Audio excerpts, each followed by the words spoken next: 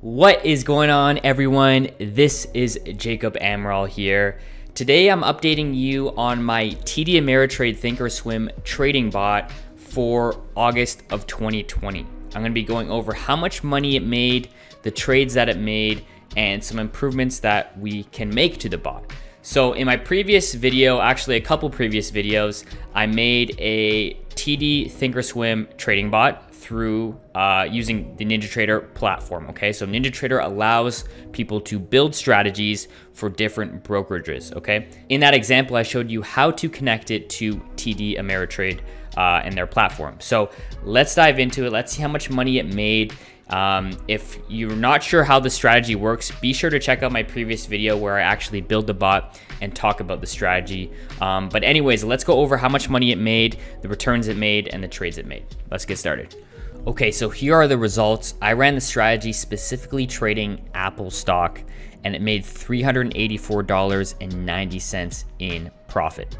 This was trading 5 shares at a time, and overall relative to my account, that would have been probably about 2%, since my account is reaching the upper end of 20K. So it's definitely a small amount percentage wise, but it's really cool to diversify into stocks because, as you know, I mostly trade futures with my trading bots, and I do want to move into stocks a bit more because they are easily scalable. So let's go over how it works again. I'm going to click chart here. Once again, this is the NinjaTrader platform, and I'll give you some example trades that it made. So let's find the first one.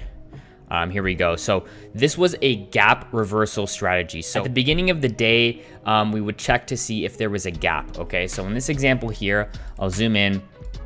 Once again, it traded on Apple stock only.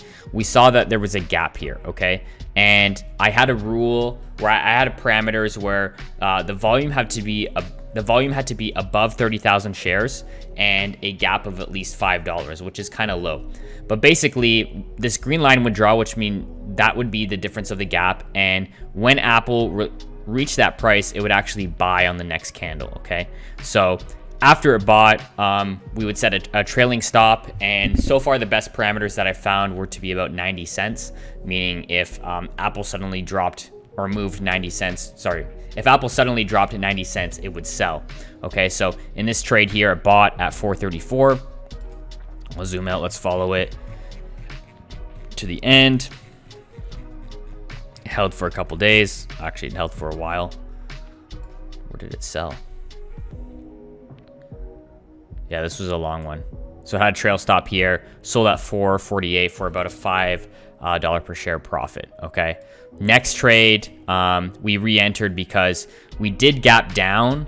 Okay, and we wanted to fill this gap, so we were going to buy, but because we were in a previous trade, it didn't, and immediately bought right after, which could be an optimization, and set a trailing stop, and just Apple went down that day, all the way down to 445, so lost about $3 per share.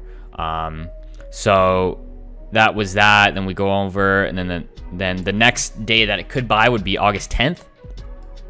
We saw a gap up. And we wanted to fill that gap, so we're waiting that to fill, and then we immediately bought at 444, set our trailing stop of 90 cents, and although Apple did go up, because we were in a trailing stop, it didn't really take advantage of it. That's, you know, the pros and cons of trailing stop is you could be up for a while, but if it doesn't drop far enough, you could take, you know, a small loss. In this case, we did at 443. Then made another trade on, what day was this? This was August 11th. Took another trade, and we saw a nice move from Apple here. You can see, you know, so bought 443. Nice move. Held for multiple days. It is a swing trading bot. I mean, nothing wrong with that. And sold at 445. So decent win on that day. And then, I mean, I guess I'll go trade by trade. I don't know if you guys are interested in every trade. I know it gets a little bit boring. Bought again at 454. This one held for a while too.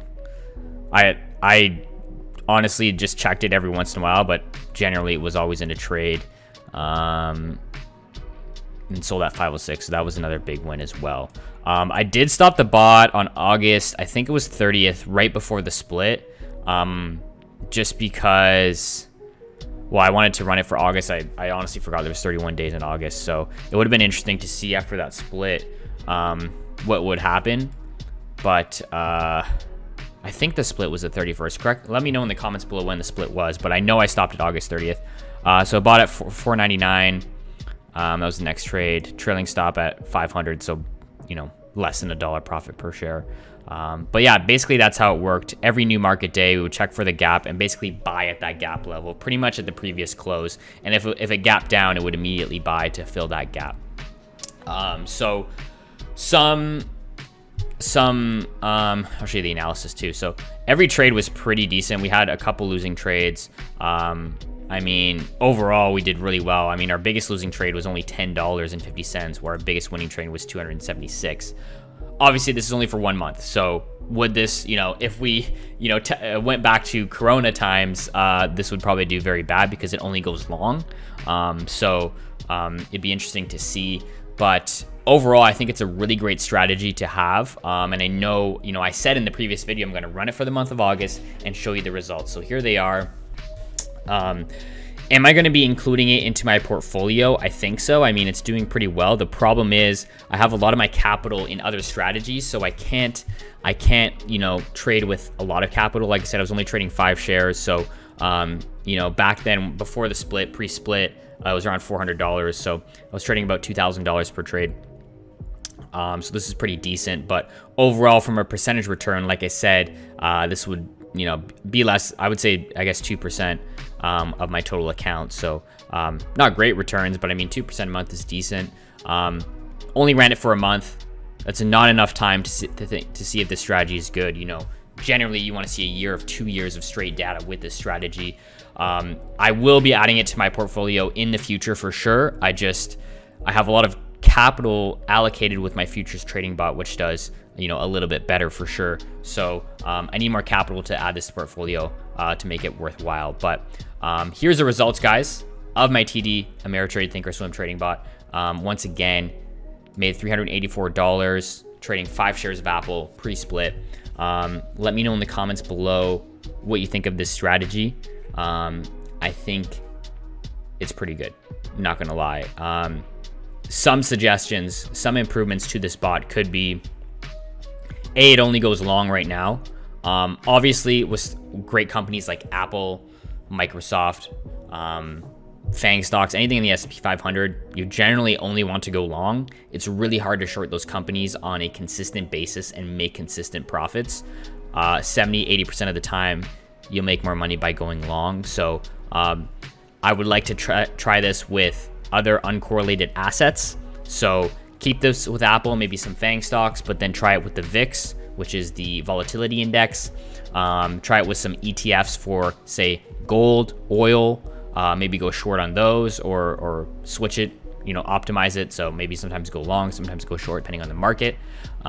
There's lots of possibilities with this, and I wouldn't get too excited. Just because it's profitable for a month, don't get too excited. I'm not excited. I mean, it's great that it made money, but it's only for 1 month. You know, can this test the time of a year or 2 years? I'm not sure. My future strategies have been running since March and been pretty profitable, so I'm definitely more confident with those.